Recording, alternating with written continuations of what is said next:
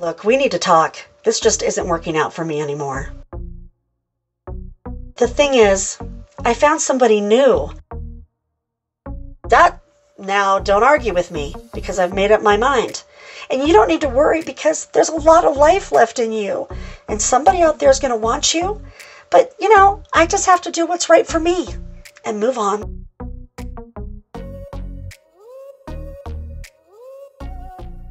Happy Sunday, everybody. It's Robin with Creativity RV, and I'm going to get right to it today because I'm going to cover a whole bunch of stuff about composting toilets and my new composting toilet install in not one, but two different RVs. One is a truck camper, which has a really small footprint, and the other one is a fifth wheel. I'm going to tell you why I chose to swap out my regular RV toilets for composting toilets, and about the new composting toilet on the market that absolutely sealed the deal for me to make that choice. I'm going to tell you exactly how composting toilets work, how much they cost. I'm going to show you both of the installs, and then I'm going to answer a bunch of questions that you might have if you're in the market for a composting toilet or this is all new to you. Now, if you follow my channel, you might know that I have a fifth wheel that's in storage on a rural property. That's where I am now.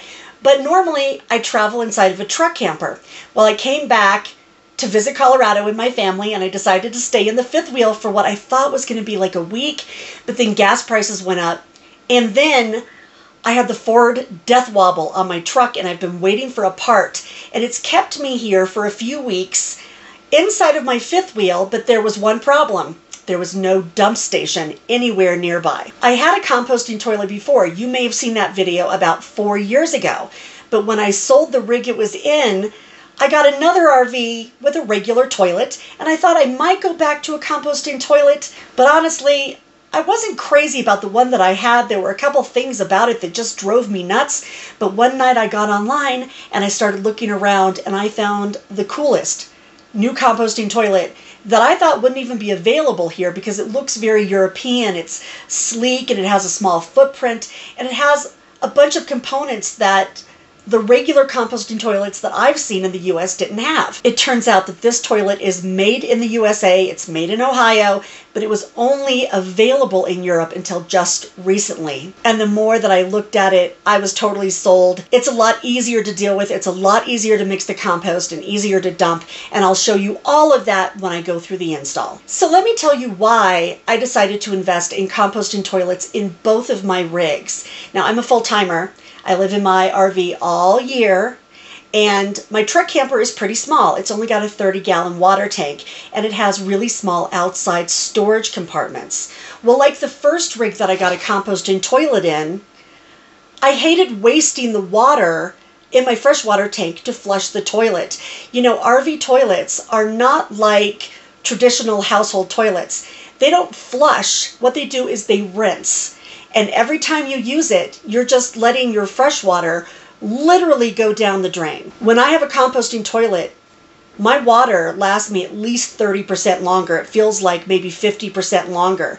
So for me as a boondocker who's not getting off the road anytime soon, it seemed totally worth it to me. Plus, I don't have to take up one of my two little storage compartments to store all of the RV hoses anymore, and I don't need to buy and store chemicals, and this is the best part, I don't have to search for a dump station every week or every 2 weeks. I love living on the road, but searching for a dump station every time I break camp gets old. And in the fifth wheel, like I said, I'm really far away from a dump station, so I can't just hook up a poop case, and pull it behind the truck, which, by the way, is gross. And I pulled one behind my truck once on a dirt road for a mile, and the wheels fell apart. Anytime you dump your tanks, you have to bend down and hook it up, and all the waste flushes out, and then you have to rinse it and hope it's rinsed before you put it back inside your RV, and it smells, and the whole thing is really gross. And composting toilets are not. They're great. I'll go over more of that when I get to the questions section of this video. Okay, let me tell you about the composting toilet that I chose. It's called an OGOToilet. Isn't it cute? Like I said, it's so much sleeker and so much more European looking, But that's not it. The guts inside of this thing and the design is so much better than the last one that I had. Here's a picture of me with both of the toilets from my two campers uninstalled, and you can see how they compare in size.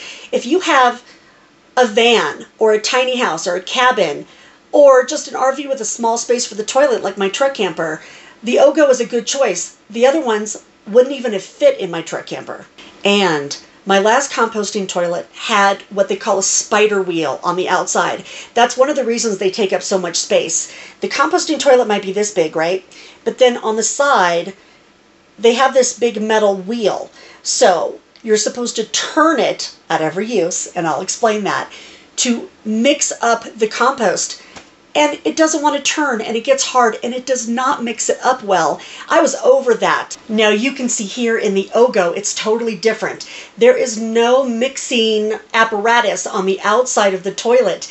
It's all already inside the bin. It's electric. So when you use it, all you do is touch a little button, and the compost mixes up, and it mixes all the way around, and you don't have to do anything. It's actually kind of fun. It's like a stand mixer when you look at it, mixing the compost around. And with this one, it's a lot easier to actually remove the compost and remove the urine jug. And I'll explain that in a second when I tell you how it all works. And genius, OGO put a sensor inside of the urine jug. So a red light comes on when it's almost full. And I'll tell you, you might say to yourself, I am never going to pee so much that my urine jug overflows. But you will. If you have a composting toilet. I have to tell you that when Doug was traveling with me, I was sleeping one night when I had the composting toilet. And from the other room, I hear this, oh! And I was like, what happened? What happened? And he got up to pee, and the pee came out all over the floor and all over his feet. And that's what happens, because if you lose track of when you've last dumped it, that can be a problem. Not with the OGO. Check out this picture. This is my actual light on my toilet lit up, telling me it's time to empty it. And bonus, when I do, there's actually a cap for the urine jug. My last composting toilet did not have a cap. So if you wait too long and you're trying to take it out to dump it, it sloshes and gets all over the outside of the jug or all over you. Let me tell you how much a composting toilet costs. The OGO, which is the one that I got, is $11.50. So it is an investment. But for me, not having to go to the dump station and not having to get more water and not having to buy the chemicals is worth it. I was spending probably $50 a month on a dump station, which is just a hassle to find, and then you have to go and actually do it. So my composting toilet will pay for itself in about 2 years. It's up to you. It's individual if it's the right thing for you. OGO's about the same price as everything else on the market, but they were super nice. I contacted them, and they are giving our viewers $50 off. So look down below. You'll see a link and a coupon code. So how does a composting toilet work? Well, all composting toilets work by separating the liquids from the solids. And no, it does not smell at all. Separating the liquids and the solids stops that from happening. So you're going to see 2 compartments in any composting toilet. You're going to see the urine compartment for the liquids and the compost department for the solids. It's not hooked up to plumbing in any way. So like I said, you're not using your water and you don't flush it. And because it's not connected to the plumbing, it's super easy to install. If you look at the top of my composting toilet, you'll see that there's 2 different compartments. The pee goes in the front and goes right down into the jug. Now, if you're a dude, you might be wondering how this works for you.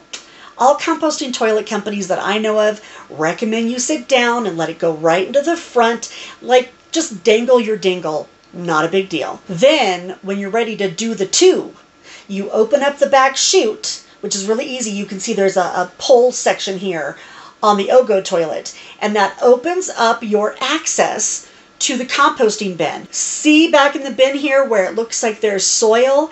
That's the composting medium. You can use a couple different things. I choose coconut coir. It's inexpensive, it's easy to find, it's easy to store. So it looks like soil already, and you just put it back into the bin, do the business, and with the OGO, genius, you just hit a button and it mixes it up. And again, no, you don't see it and it doesn't smell. In the back of the OGOToilet, there's a little tiny fan that's already pre-installed. It's low voltage, you can barely hear it, and it just has air circulating in the back bin, so it keeps the compost just the right moisture level. And they do have an exhaust vent where you can put a hose and drill a hole and actually have the air from inside the bin exhaust out. But I actually chose not to do that, and I didn't want to cut a hole in my RV. And I'm not really concerned about the moisture. The people at OGO told me that the overhead fan in RVs is more powerful than their fan. So if I have that, I should be good. That hose came with the toilet. So if I decide later I want to do it, I can totally do that. But I don't think I will. I mean, so far it's working great without installing that. And the OGO is already set up to do a urine diverter if you want to do that. And basically that just means you don't have the urine jug. That's gone.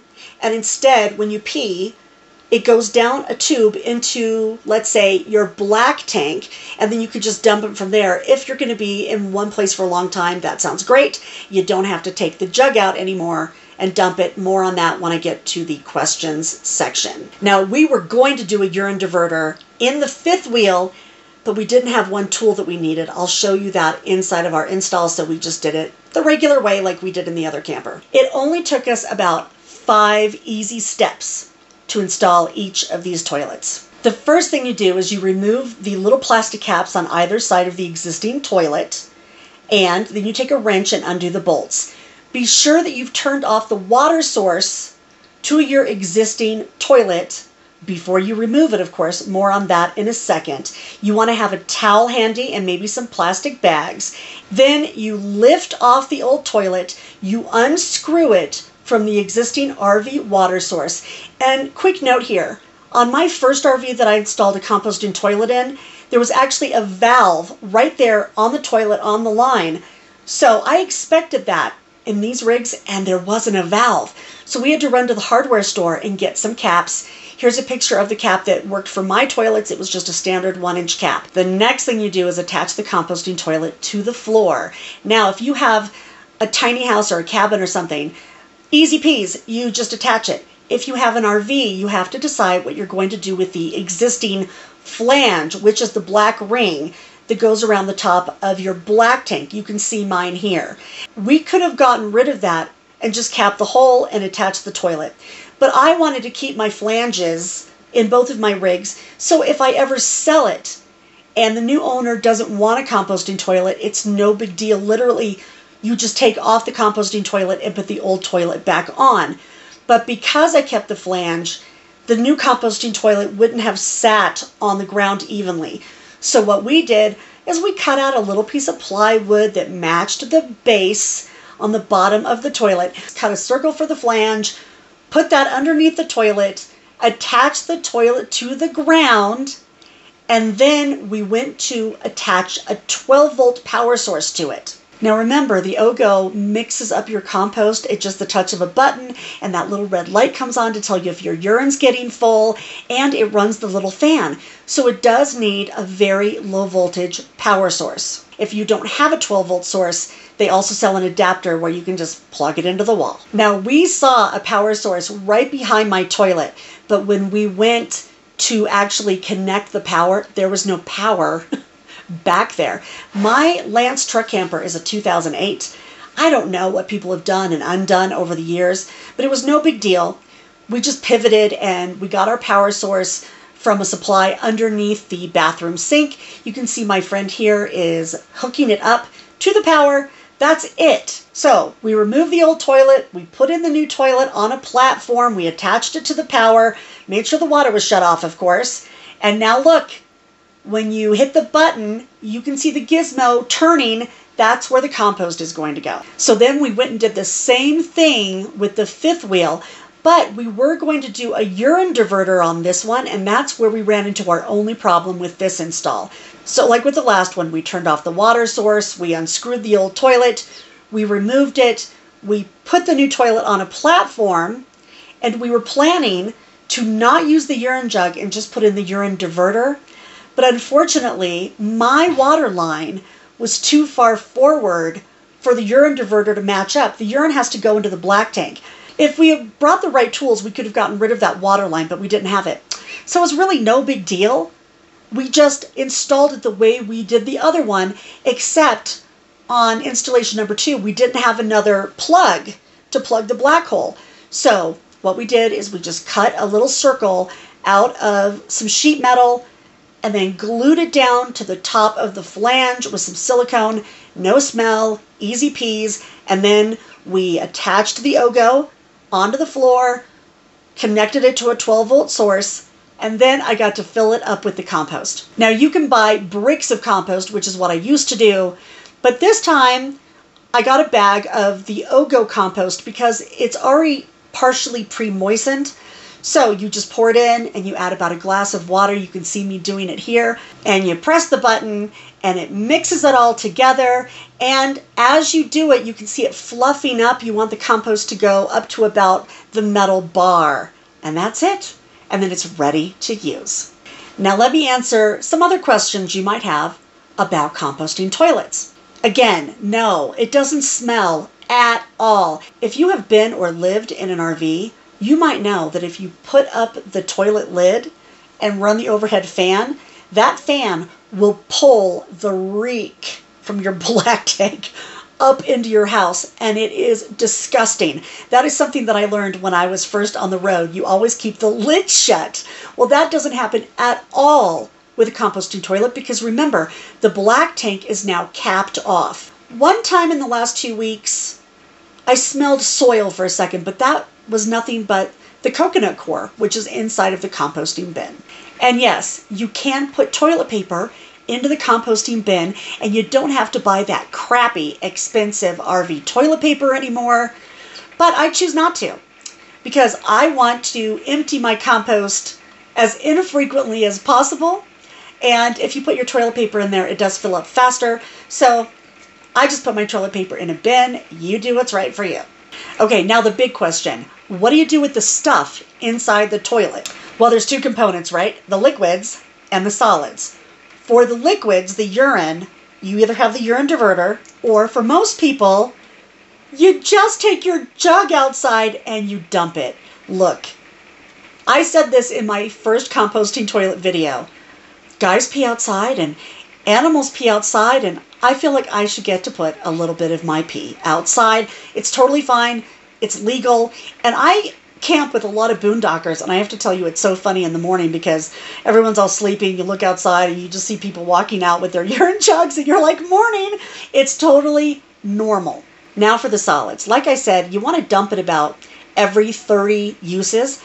All you do is you pull out the composting bin and you dump it upside down into a trash bag. Like I said, this is a lot easier with the OGO than it was with my last brand, where when you lifted up the lid, it hit the wall and you really couldn't get it out easily. OGO is totally different. So you just take it out and you dump it into a trash bag and you put it in the trash. Now you might be asking yourself, is that legal? Well, yeah, in most places it is. Of course, it depends on the local municipality and what their rules are. Most municipalities say it's fine to put it in the landfill as long as it's in a plastic bag and it's tied off. And look, everybody, don't dump it on the ground. I know there's going to be people out there that say that they just put their compost material on the ground because it's natural and it's going to turn into compost. That does take a year to happen. Until then, there are pathogens in it. And it's against the rules on all public land and against the law in most states. It's just as easy to put it in a bag and take it to the trash. If you have a composting bin on your property, like I do here where my 5th wheel is, you can put it right in the composting bin. No big deal. You dump it in there, you come back a year later, all the pathogens are gone, and then you have compost to feed your trees. Now you might be wondering if you still have to go to the dump station to dump your gray water. Well, it's kind of a gray area. You can totally, of course, keep your hoses and go to a dump station and dump your gray water.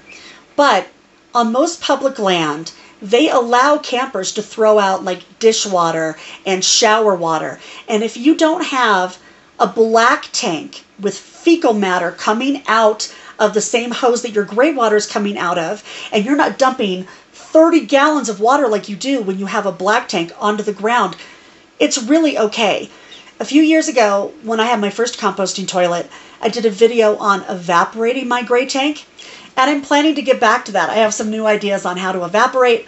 So just as I go along, you know, when I do the dishes, when I take a shower, whatever, I'm going to just evaporate the water out. I am just kicking myself for not doing this sooner. I look back at the last 3 years where I had a regular RV toilet, and I just wasted so much time and so much money going to those dump stations. I don't think I'm going to go back anytime soon. I have not used the one in the truck camper yet. I'll do a special side video for my patrons about how that one's going.